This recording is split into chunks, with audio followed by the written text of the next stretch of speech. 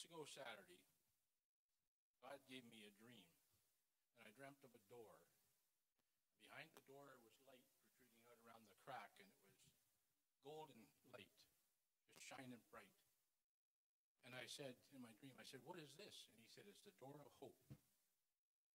So the next morning I got up, and I looked it up in Hosea chapter 2 and 15, and it tells about the door of hope.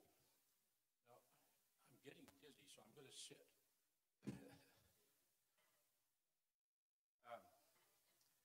Okay. So the Valley of Achor, God had brought terrible trouble upon Israel because of their disobedience. They worshipped other gods. They'd gone to worship these gods of different nations, and they also had delved into the economy with other nations, what God told them not to do. So he brought this trouble upon them. So I studied it a bit more. Okay. I studied it a bit more, and I found that the Valley of Achor represented a terrible place of trouble, overwhelming trouble. And it was in the desert, which was the bitterness of one's soul, so there has no hope. No hope at all. God had destroyed their hope, but he said, if you repent, I'll set up a door of hope. And that he did. He had Hosea marry a whore and have children to her, just to bring his point across, how bad he wanted this. So with that, on the Wednesday night following, Kathy said, God has told me to invite Doris and Linda for supper. And I said, okay. And she said, I was going to invite someone else, but God said, no, just those two is what he wants. So they came and had supper with us. And after supper, Doris mentioned that she had seen a golden key in the prayer room in a vision. And, of course, we chatted about it. And then Linda said that God had told her to begin intercessory prayer more frequent in the church. And what we devised from all this, well, let me also say this. At this point, Doris spoke in tongues, as Linda finished telling us about the story she told us. And Linda was going to touch her on the arm so she could bring forth the prophecy, but God told her to touch Kathy. And Kathy brought forth that you can't put new wine in old wineskins. And it's time to move out of the old into the new. And he showed her a door. And we talked about it, and we really didn't come up to any really solid foundation for what we'd heard, but it laid on my mind. And then it just dawned on me, I had seen this door of hope in my dream. And I said, I know what it is. It's a door of hope. So we were all quite happy about that. We had figured it all out. So after the ladies left and went home, I decided to study some more in the middle of the night because God got me up. And he said, this church is the door of hope. And he said, the people of this church are the key to the door. And intercessory prayer is needed to empower the people to do what I want them to do. He said, I've made you fishers of men. He said, you don't see the lost pounding on the door to get in. You have to go and get them. And he said, you've been fishing on the wrong side of the boat. Cast your net on the right side. And what that means is if it isn't working where you're fishing, go to another spot. And he wants us to go out to the lost in Gravenhurst. This is what he told me. We have to start going out and talking to them. Tell them how God gave us hope, because they have none. Their souls are dark because there's no life left in them. They don't know which way to turn. They're committing suicide. They've tried drugs. They've tried sex. They've tried booze. They've tried a cult. They've tried everything. But it's time to tell them how to try Jesus. And this is what Jesus wants from this church, is to go out on the street and talk to people. Tell them your story. Because we all have been there where they are. I have. I've been so dark in my soul that I had no hope at all. But Jesus came to me. And if he can give me light, he can give them light. So with that, I'll give it back to Phil. That was, yeah. And that's a throne room message right there. That's God speaking to us.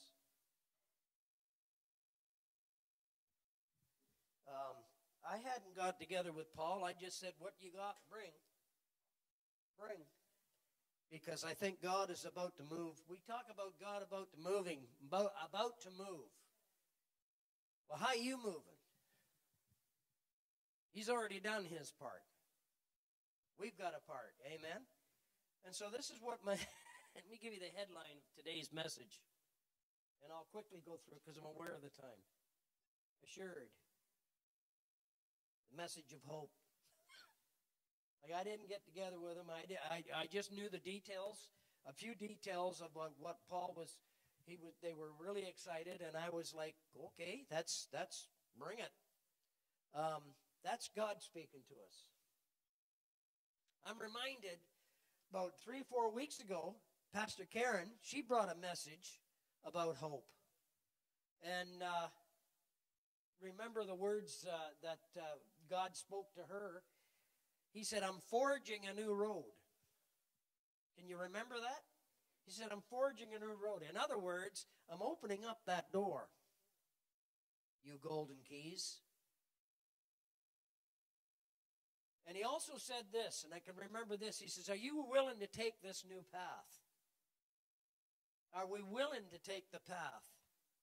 I am. And that one of the things I remembered about it was that we were embers of hope. Remember that? Can you remember that? So if you take the hope that the Lord just spoke to them a couple of weeks ago, and he's been telling this 3 or 4 weeks ago before we left, that we are embers of hope. And he also said this, fan into flame those embers. Have you been fanning your embers? We need to start doing this stuff, amen? So I asked the Lord, what is hope? What in the world is hope anyway? And why are we to be embers of hope? Well, he showed me that there's 3 different types of worldly hope. 3 different types of worldly hope. I hope Daddy gets home early tonight so that we can play ball before supper. That is called desired hope. I desire Daddy to get home early so we can have some time together. So the desired hope. Or there's our hope is that Jim will arrive safely. I hope Jim arrives safely. That's, in other words, Jim's safety is the object of our hope. And then the third one was a good tailwind is our only hope of arriving on time. In other words, the tailwind is the reason we may achieve the future good that we desire. It's our only hope. Well, those are the 3 hopes that the world offers. But the hope that Jesus offers is a way different than that. It's called assured hope. You can go to the bank with this. It's assured hope. I looked that word up this morning when I was sitting there. I was thinking, okay, Lord, what does assured mean? It means absolutely. It means directly. It means without doubt. We have an assured hope that was given to us from Jesus when we received him.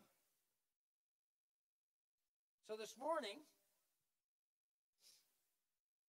as I say, God is preparing us. He's preparing us in these days to be the assured hope of people out there. They have none. He's bang on. They've tried everything. They tried desired hope. They tried reason. They can't find it. But the assured hope is the only way. Amen? God has been speaking to us, various people in this church, through prophetic voice. We're prophetic people. We believe in the prophetic. Amen? But remember, prophecy is only in part. Like God can speak to us every week. But unless we take the reins and do something with it, he's done his part. If you do this, I'll do this. That's really what God says. And you know something? I put this down there. I believe that when we realize the assured hope that we carry, in the name of Jesus, God will begin to show us where we need to activate it in a world that has no hope. Amen? So let me show you just a few things about this assured hope. This is awesome that we carry. I'll do it really quick. If we, the church, can grasp this, we can change someone else's life. If we can absolutely grasp what we carry, we can change somebody's life. And that's the only way we're going to do it. But again, we got to go out and do it. Amen? The Lord said we will be beacons of hope. That's a heavy, heavy responsibility that he said. You're going to be a beacon of hope to somebody out there. First, our assured hope moves us forward. We just heard, you can't put wine in an old wineskin. You got to move forward. We have a realistic expectation and joyful longing for the future. Well, the world's going down. Hey, big grin on my face. I've got a future. And it's based on the reliable Word of God. Amen? The more we long for the future, the less we will yearn for the past. Well, it doesn't look very good. The world's going down. The world's not going down. By the way, this stuff's all been written. I was talking to a guy the other day, and we're talking about persecution. Well, I'll get to it, the persecution, a little later on. But we're not persecuted. You want to go back into the Roman days, and you want to taste a little persecution. We serve a moving God, folks. He's not back there. Assured hope increases our momentum. The next is our hope energizes the present. It's worth living today because eternal tomorrow is so much brighter. Many out there don't even see a tomorrow. And we need to demonstrate that there is through Jesus. Amen? There is a big tomorrow. Our hope enlightens our darkness. God tells us that in Isaiah 42:16, this is a wonderful, wonderful scripture. Look at it. I will lead the blind by the ways they have not known. Along unfamiliar paths I will guide them. I will turn the darkness into light before them and make the rough place smooth. These things I will do, and I will not forsake them. That's our God. That's a guarantee. Yeah. That's pretty good assured hope in my book. Right there. You know, this hope increases my faith. Faith fuels hope. And hope fuels faith. In Hebrews 11, it's very clear that hope and faith are closely tied together, one working with the other. I'm going to say this. The greatest believers are the greatest hopers, and vice versa. They are. The greatest believers are the greatest hopers because they have that assured hope from the Lord. How great is your belief today?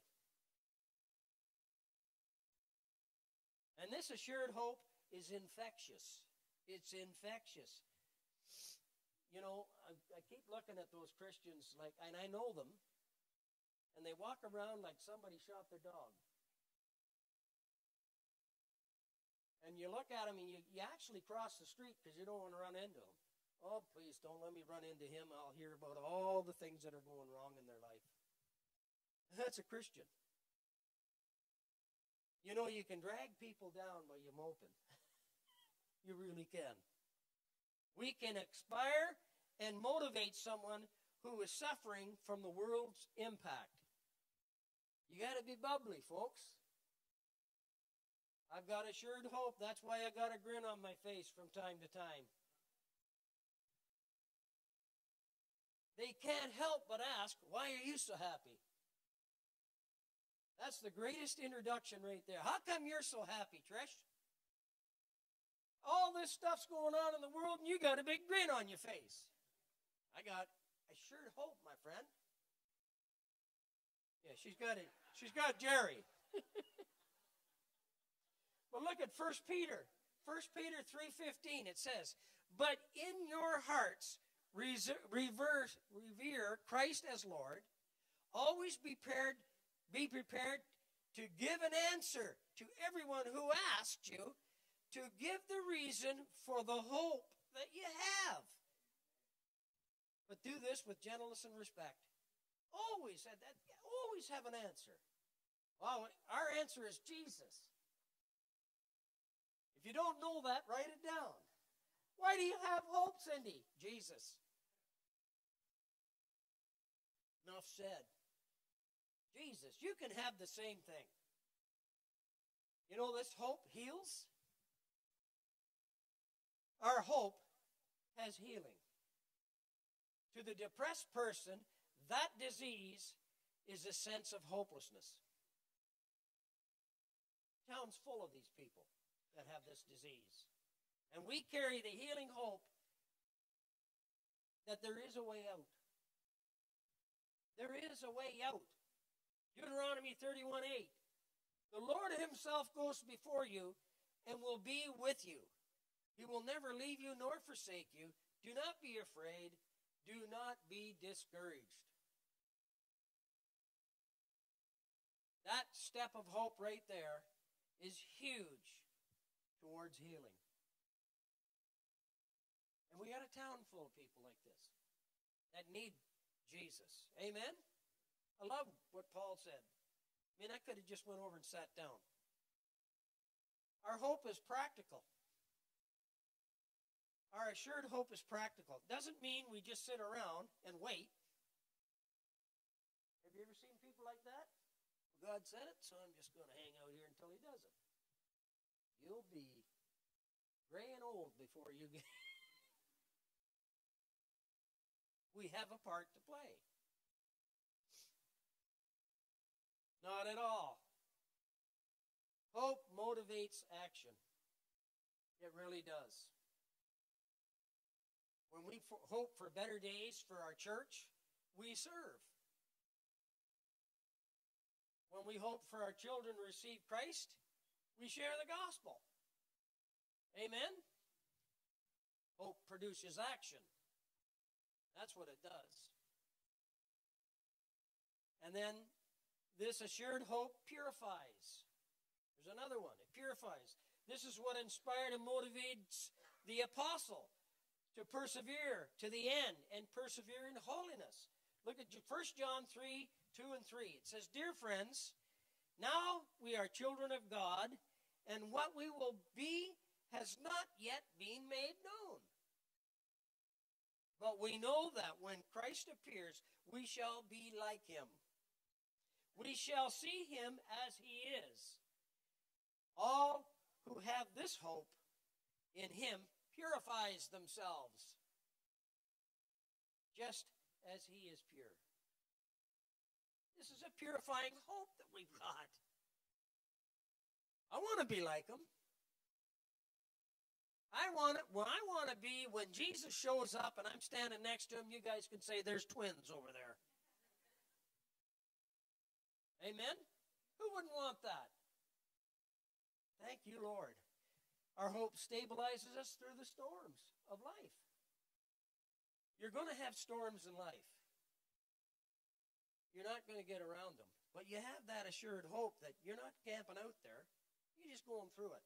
Listen, back in the old days, and I talk about, this is the part where I talk about persecution. The catacombs, have you ever heard of them? Okay, they were caves and tunnels that persecuted Christians used to hide in during the Roman persecution. Thank the Lord we're not hiding in caves here. And they say that there were 66 drawings of anchors on the walls of those tunnels. Hope was their anchor during those dark and stormy days. Hebrews 6:19, this is what it says. We have this hope as an anchor for our soul. Firm and secure. It enters the inner sanctuary behind the curtain. They had that. They knew it. Amen? We wouldn't be here without them. But they had that assured hope. Storms of life are going to come, but we still have this assured hope in God. Amen? As an anchor. How's your anchor? How's your anchor, Kim? Is it secure? Thank you, Lord. And as one Puritan put it this way, he says, the cable of faith casts out the anchor of hope and lays hold of the steadfast rock of God's promises. I like that. I like that. And finally, the last one, this assured hope defends. It defends. Look at 1 Thessalonians 5:8. But since we belong to the day, let us be sober, putting on faith and love as a breastplate, and the hope of salvation as a helmet. Ephesians 6:17. Take the helmet of salvation and the sword of the Spirit, which is the word of God. Why a helmet? Why a helmet? Because it protects the most vulnerable part of us. Right here, our minds and our thoughts. That's why a helmet. Amen? And that's where Satan usually tries to attack us. Did God really say, you won't surely die?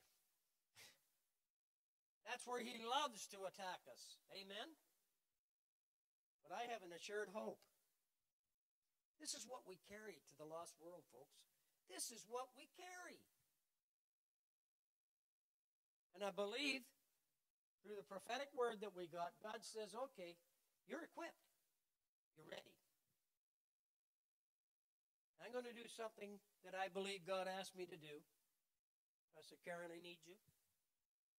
I'm going to anoint and impart to each one who feels God is calling them to this move in these last days. If that's you, I want you to stand. And I'm going to have Pastor Karen go around and just anoint you, because we're going to do an impartation this morning. I believe God wants to, I call it the starting gate. You ever see those horse races when the gate opens? Well, this is the gate opening. But we need to do this, and God is very, very, like this church is a hub of hope. The hope is the assured hope that we carry. And God says, you need to give it out. By the way, the gifts are not for you. They're for somebody else. Amen? So I'm going to have Pastor Karen. She's going to anoint everybody that would like to do this and to impact the life of someone who is looking for hope. Somebody is looking for you.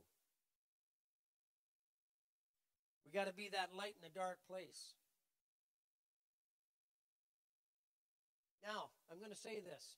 Be aware, because God's going to put people in your pathway. He's going to do it. Have a little bit of discernment just to know, hey, this might be somebody God just sent to me. I think I'll lay a little hope on them. Amen? That's how it's going to be. I want to ask you to make it a matter of prayer that He'll not only guide you, but show you what to say and what to do when you encounter somebody that is hopeless. Amen? This is a heavy thing we're doing today. Brother Carl says this morning to me, he says, I feel God's going to do something today. I do. I think He's about to do it. Amen? So as she's anointing you, I'm going to pray. Heavenly Father, we just thank you. We thank you for your word. We thank you for your prophetic word, Lord, how you speak to us. Now you tell us the things that have to happen and have to be. But Lord, most of all, we just thank you because you are our living hope. You are our assured hope, our definite, guaranteed hope. We don't have to fall into the things of the world and worry about this and worry about that because we have you as our hope and our light. Father, as we anoint these people today, we impart that hope to go out and to start using it and sharing it with the lost out there. Lord, that this town would absolutely be shaken and that you would just put those people in our pathways that you are calling today. Strengthen each one, Father, as we go out.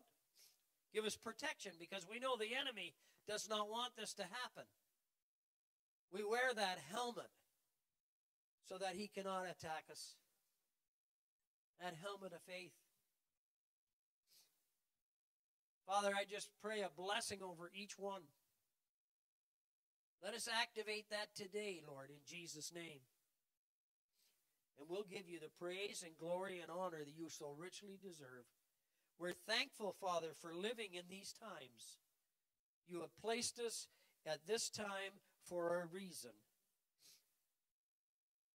And we'll give you glory and honor. In Jesus' name, amen.